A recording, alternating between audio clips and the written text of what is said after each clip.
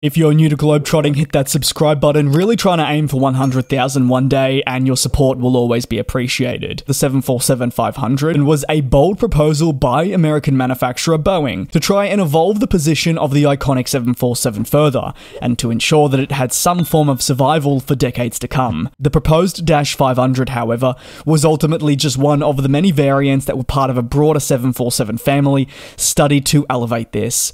However, despite internal interest, Boeing decided to proceed with other endeavours that it believed would be the answer to help propel the 747 into the 21st century. Did that really work out? Well, some would probably say no, but at the time Boeing felt they were moving forward with the right means. So beginning the studies of the 747-500 was a lengthy process. From the midway point of the 1900s right up to the turn of the century, the development of the aviation industry was evident. Leading from the front, Boeing was a real key part to this, with the advancements in technology aiding their innovation to find ways to continue developing their planes to really meet airlines' requirements, pushing those boundaries that had been set out by a predecessor. The development of a 747 was considered the true dream, with the aircraft affectionately known as the Queen of the Skies being very important in fueling many airlines' growth targets. As the 747 developed and new customers joined the program, Boeing knew it had the opportunity to continue growing and find ways to bring in more customers. Furthermore, as technology continued developing, well, there was a consensus that more opportunities existed than maybe they were tapping into. The 747-500's vision emerged even before the debut of the Dash 400, where Boeing saw potential to create a new variant. Rather outlandish when you think about it, because the aim would be to have counter-rotating turboprop engines. The premise was Boeing saw a vision where maximum fuel efficiency could be achieved moving forward. This would give airlines that were either A, already operating the 747, or B, prospective ones, a real reason to upgrade from their existing platform. Such an endeavour wasn't foreign, with Boeing also exploring something similar through its 7J7 project. This was a more modest, short-haul narrow-body plane, similar to, say, your 717 and 727. One thing that defined the 747-500 was its proposed reliance on advanced propulsion technologies. They considered this as a means to power the variant. However, the premise of these engines faced their complexities. You've got high noise levels, and apart from this, there was skepticism from airlines and airports about really the long-term viability of such a plane. This generalized pushback that Boeing was seeing to really move past the drawing board made it hard for them to find really a balance between offering efficiency and increasing the capabilities of the plane from a range and capacity standpoint, which we knew to be two selling points for the series, to bring this variant to life. Boeing knew it would need to incorporate changes into an existing 747 body, and attempting to do so without seeing a massive cost associated and also overruns in terms of time, well, it would definitely impact the business. Leaps in technology are fantastic and often enable manufacturers such as Boeing to study prospective opportunities. However, not all make sense, and therefore not all formally progress into a launch state.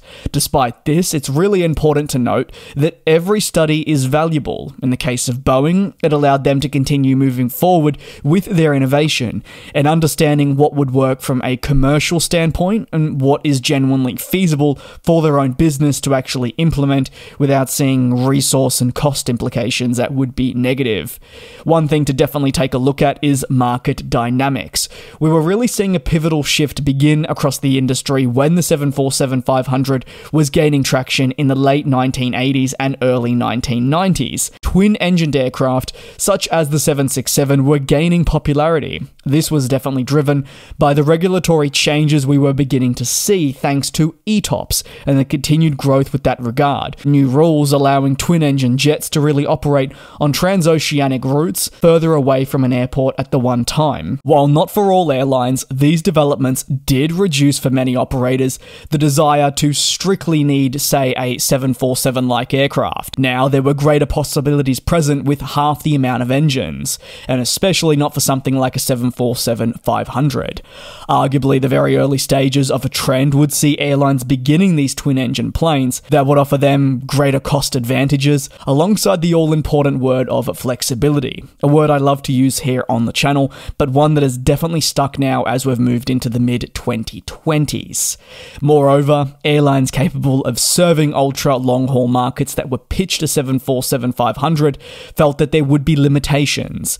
The reality is that thanks to the technological advancements in the 21st centuries, more airlines can nowadays fly missions with distance in a profitable manner, but it wasn't always like this. It certainly left some airlines out of the equation of serving markets that they maybe once would. The 747-500 really did face its challenges from a feasibility standpoint to even an overall interest.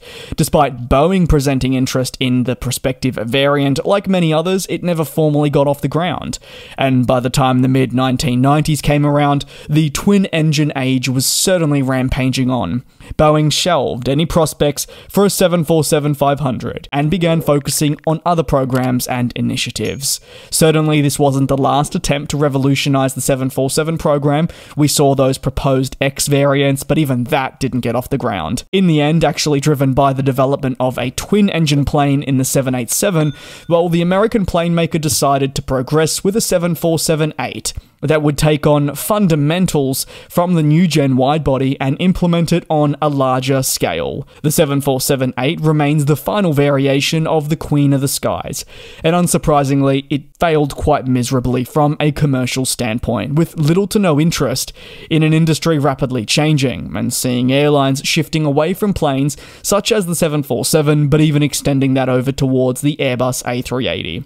Had Boeing progressed with a 747-500, by the time it would have reached market, it also would have encountered quite a fair bit of turbulence, with the industry changing and therefore affecting the market for such a plane. So in hindsight, maybe it was the right decision to not move ahead with it. Also, this being a plane that was never progressed with, one thing it certainly highlights is that all-important fight that plane makers face when balancing innovation with feasibility.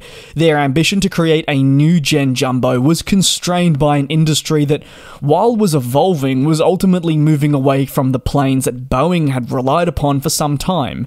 Despite these studies, it wasn't as if Boeing couldn't dedicate resources to other programs.